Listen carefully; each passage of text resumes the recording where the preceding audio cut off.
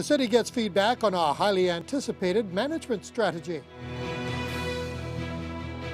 Some good news for Thunder Bay in a new national ranking of cities.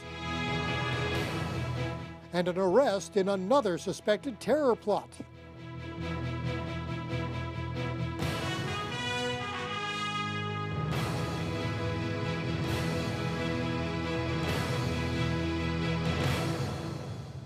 Good evening and thank you for joining us.